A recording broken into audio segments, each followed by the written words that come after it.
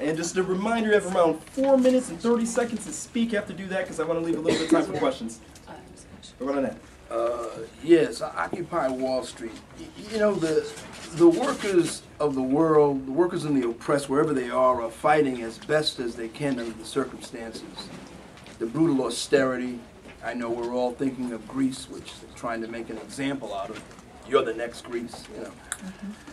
But the thing that's significant about the Occupy movement, and it's not just here, it's all over the world. Not just Tahrir Square, but Spain, other countries in Europe. It's a global movement. Occupy is its manifestation here.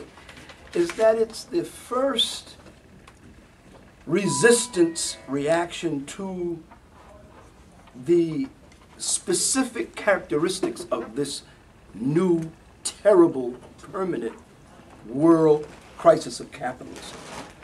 One of the dynamics of that crisis is that hundreds of millions of young people, mostly educated, some very educated people with not only one degree but several degrees, who formerly were promised a place in the system, are no longer promised that place. And that's big. And some of them are rebelling. And that may not be the only thing that's going on with Occupy Wall Street, but it's one of the big things that's providing this fresh crop of angry as hell revolutionaries.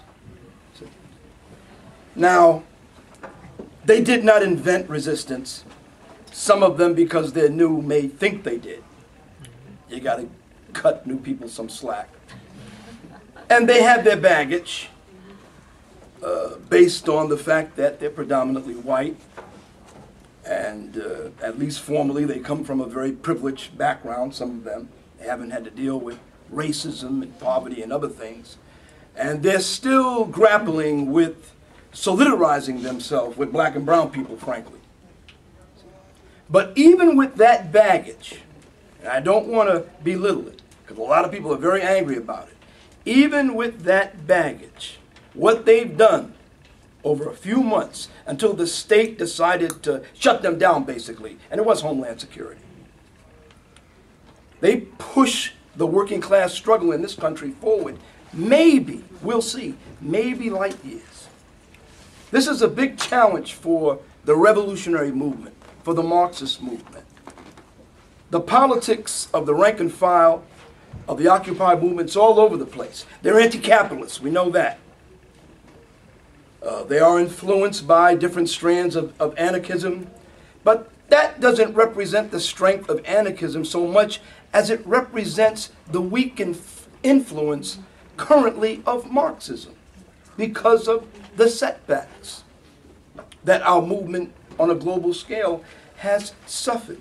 We do know that many of these young revolutionaries indeed want to be revolutionaries and are open and want ideology and want Marxism. The question is, how do we influence them? One thing I would suggest is that we be mindful of our own baggage, and I'm speaking generally, not just of my party. You know, the Marxist left, this is a sweeping generalization, perhaps unfair, but I'll make it. You know, when you have lived through so many setbacks and a period of passivity in the working class, and your ranks are shrinking and not swelling, you lose a little confidence. Your politics gets a little shaky. You become a little dependent on the moderate forces. You don't feel you can do anything. And what does this mean? I think that if some of those young people would have asked some of us, should they occupy Wall Street, we'd try to talk them out of it. Or tell them they should get a permit, or wait until some union supports them, you know. How can we help them? Number one, do not tame them. Do not dare pour cold water on their militancy. Don't drag them into the Democratic Party. Number two, don't try to take them over. That would be a catastrophe. Number three, don't lecture them. work inside the movement. We're working inside the Occupy movement and try to push them toward the working class and solidarity with the oppressed and an anti-imperialist and an anti-capitalist position and towards socialism. But this will take work, but there's great fruit to be born from that work. Right now, we're working with people to build May Day. And some of the best elements in the Occupy movement are building May Day 2012 with immigrants and workers. That's a great development.